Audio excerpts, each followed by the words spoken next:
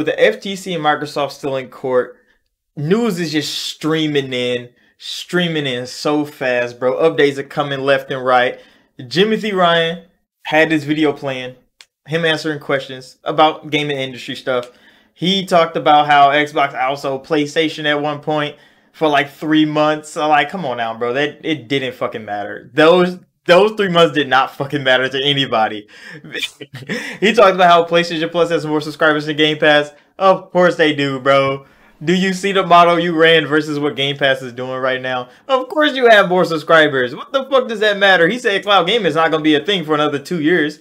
Which 2 years is not that fucking far away. And you're definitely not competing in that market at this moment. You're just going to convert in 2 years.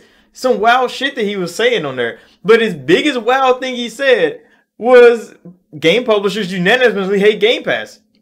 No game publishers like Game Pass. And when I read that he said that, I'm like, okay, what the fuck is he talking about? And he says that publishers think Game Pass is value destructive. And I'm thinking to myself, I'm like, who is it destroying value for? Because Game Pass only gives value to the player.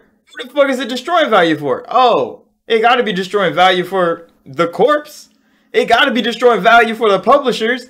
And I'm thinking, like, how many game publishers don't support Game Pass, like, at this moment? Because Epic supports Game Pass. They literally have a cloud version of Fortnite. It is crazy. Capcom supports Game Pass, which is wild. Square Enix supported Game Pass. Supported the fuck out of Game Pass. How many drops did Square Enix put in Game Pass? Come on now. What are you talking about? Ubisoft supports Game Pass. EA supports Game Pass. They're literally attached. Take-Two supports Game Pass, even though they literally said they wouldn't do a subscription-based thing themselves. They won't touch a subscription-based thing. They don't think it's right for them. They like selling their shit. But they still put Grand Theft Auto 5 in Game Pass. Sega supports Game Pass. The list goes on and on. Konami supports Game Pass. It is crazy how many publishers support Game Pass, but none of them like Game Pass.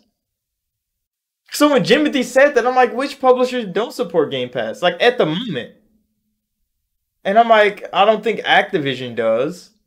Because they're literally selling Call of Duties for full price. And them bitches are full of hackers. So, I mean, they don't. Who else doesn't? Like a big game publisher. I can't think of them. There's quite a bit of, like, you know, random studios that hasn't put anything in Game Pass and stuff like that. How many actual publishers? Because Bethesda supported Game Pass. And then it got bought by Xbox. So, I mean, now they kind of have to support Game Pass. It's kind of the thing that they're in. But, like, which publishers did he talk to? Like, heads of them. And he's like, yeah, bro, Game Pass, you know, that's the bane, bro. We don't want our value destroyed. Because I'm like, what are you saying, bro? Of course, everybody loves sales numbers, bro. Sales numbers look better in the news than anything. Microsoft can say how many people played their games because of Game Pass, and indie developers can go and say the same thing. They got paid, and they got hella people to play their game. They got all these new fans now. But big game publishers, they love to say how many people they sold their product to. That is just a big headline for them. That's a big news for them. Sony can go out and say, hey, Ghost of Tsushima sold 9 million units. But then they sold Ghost of Tsushima twice on 2 platforms. And it's like, did the game really fucking succeed? You sold that bitch 2 times to get 9 million people to buy it? To each his own with those type of metrics when it comes to that. So Game Pass kind of dilutes that. Because, like, I mean, the value is going to be in the gamer's hands now. Do you want to pay $10 to play that bitch in Game Pass, or do you want to pay the whole price? That is the dilemma that the gaming industry can go through at this moment. A lot of people support it. Jimothy says they don't fucking like it. And I'm like, I mean, do you really support things that you don't like because dollar value? That's kind of wild to think that. Because so many publishers support Game Pass. Actively supporting Game Pass. But unanimously, they hate it. They don't like it. It destroys the value of games. I see Square Enix just sold Final Fantasy 16 on PlayStation. $70 game. 720p 60. $70 game. at 720p 60, barely get maintaining a frame rate consistent when it's at a higher resolution than 1080p. It is crazy how, if that game did drop in Game Pass, one, it would be called Game Pass fodder because it's literally bad. They would judge it like it should have been judged. But then gamers would have had the fucking choice of wasting their money paying $70 for a broken game, or paying $10 to play it, realize this game is not what they thought it was going to be, and walk the fuck away from it. It is wild how it's destructive only when it resorts to literally finessing the fans.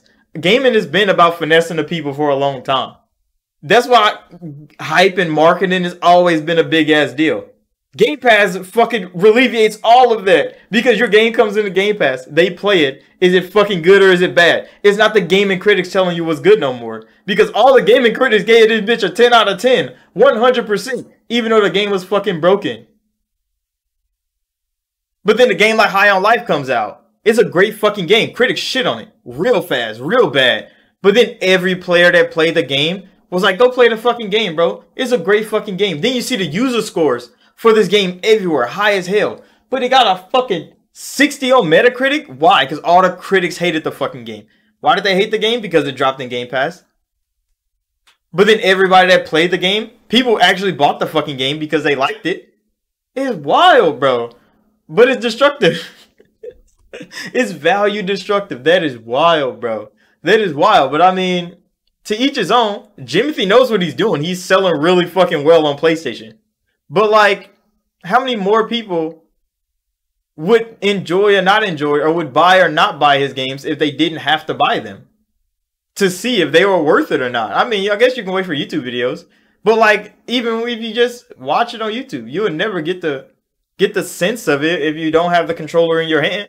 But I don't know. Y'all gonna have to let me know about that. So I'm gonna end this right here. So thank y'all for watching. Like, subscribe if you're new. I'm like, unanimously, that was crazy. I'm like, he didn't list a single fucking publisher though.